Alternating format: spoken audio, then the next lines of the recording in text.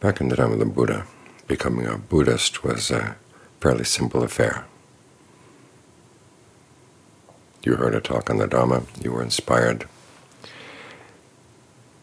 and you would say to the Buddha or to the person giving the talk that you were taking refuge in the Buddha, the Dhamma, and the Sangha of monks.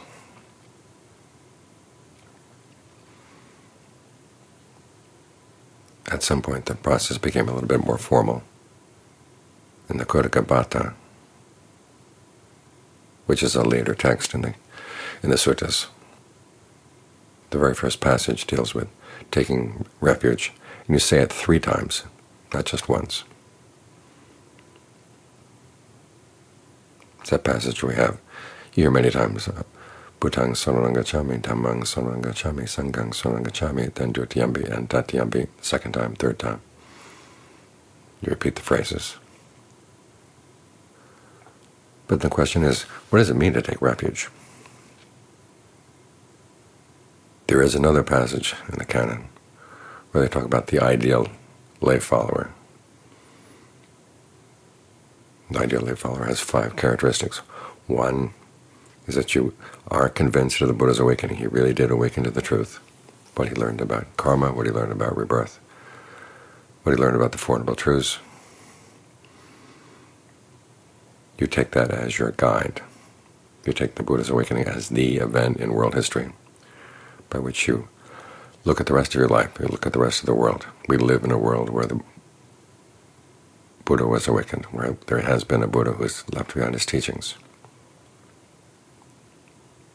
You try that world on for size, and you decide that it fits.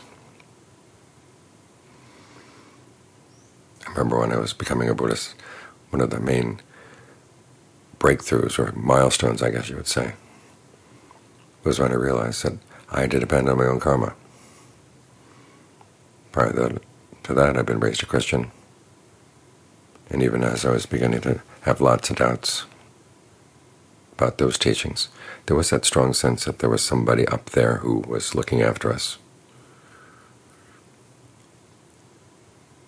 And suddenly realizing that if I were to be a true Buddhist, I'd have to drop that, was a real milestone in my mind. Threw me back on my own actions. I really had to be more honest with myself, really had to be more careful about what I did. And that's what the passage in the canon talks about. Once you've decided you are convinced of the Buddha's awakening, the very first thing is that you live a life of virtue. This is why nowadays when they have formal ceremonies for people who want to declare themselves Buddhist, after you take the Triple Refuge, you take the 5 precepts, which means that you will not intentionally kill, steal, have illicit sex, take intoxicants, or lie.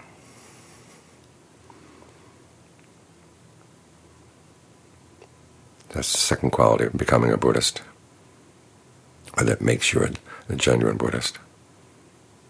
The third is that you do believe in the principle of karma. Expand on that in the 4th characteristic, which is you don't look for protective charms, you don't look for a magical formula that will somehow undo your karma, which means that by the Theravada definition of a Buddhist, Vajrayanas are not Buddhist, because they do believe in these charms and formula that will somehow undo your karma.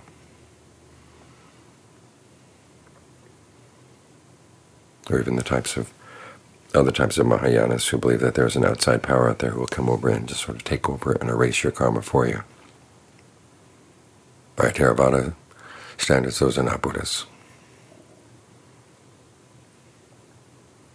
You decide that when you're going to look for protection in your life, and this is what it means to take refuge, where you go to guarantee that you will not suffer, you have to go to your own actions.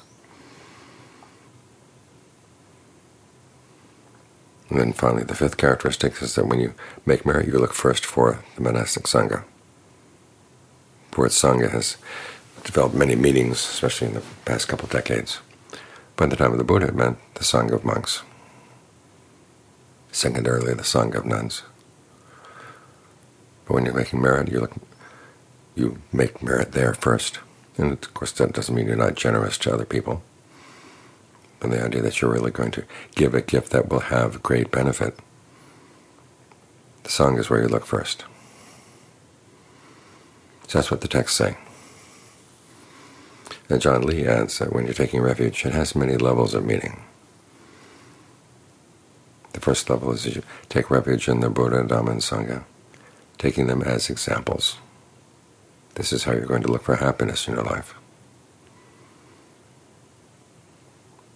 Then you look at their qualities, and you try to develop them, both the qualities in terms of what made the Buddha a Buddha, say, and then the qualities he had when he became a Buddha. That gives you 3 levels.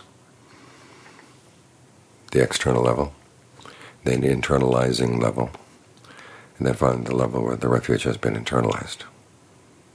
It's that final level where your refuge is secure.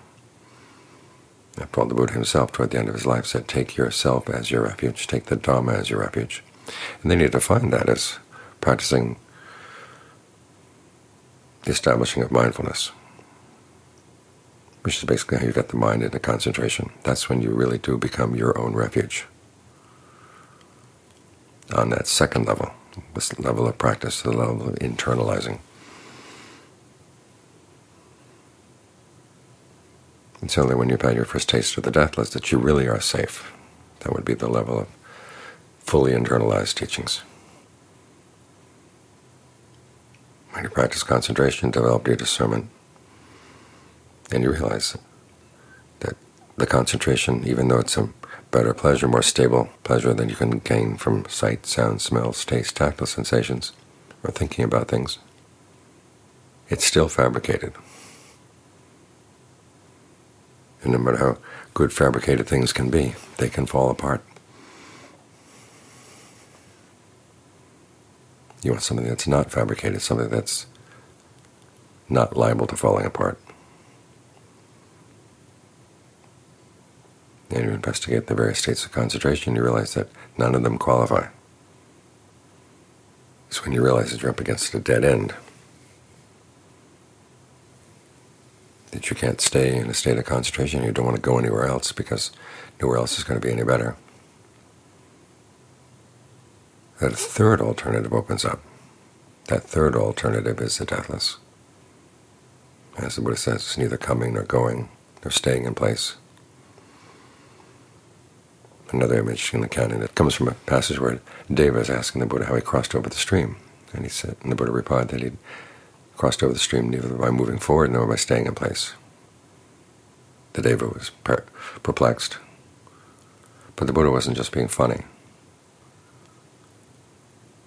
We define space and time by either staying or moving. So an alternative that's neither space nor time has to be neither staying nor moving. And that's where the absolute refuge is. So there are many stages in the path to become a Buddhist. In terms of the world, you get to the point nowadays where people who study Buddhism as an academic subject will say that, well, anybody who calls himself a Buddhist is a Buddhist, for their purposes. But what are their purposes? They're basically doing sociology. For our purposes, when you become a Buddhist, it comes at the point where you've made a change in your attitudes. You're really going to adopt the Buddha's point of view, the Buddha's analysis of how we suffer, why we suffer, and how we can stop. That puts you in a different world. It makes you a different person. It gives you more capabilities than you would have had otherwise. There's so many teachings out there that say you can't do this on your own, you have to depend on somebody else.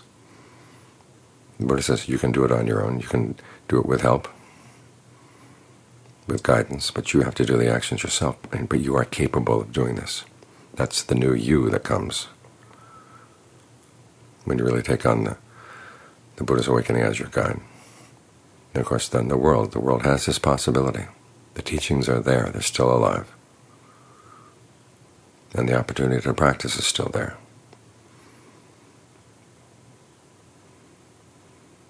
The door is open, as the Buddha would say. Show your faith. In other words, you don't just say that you believe in these things, you actually act on those beliefs. Observing the precepts, looking for your security in skillful actions.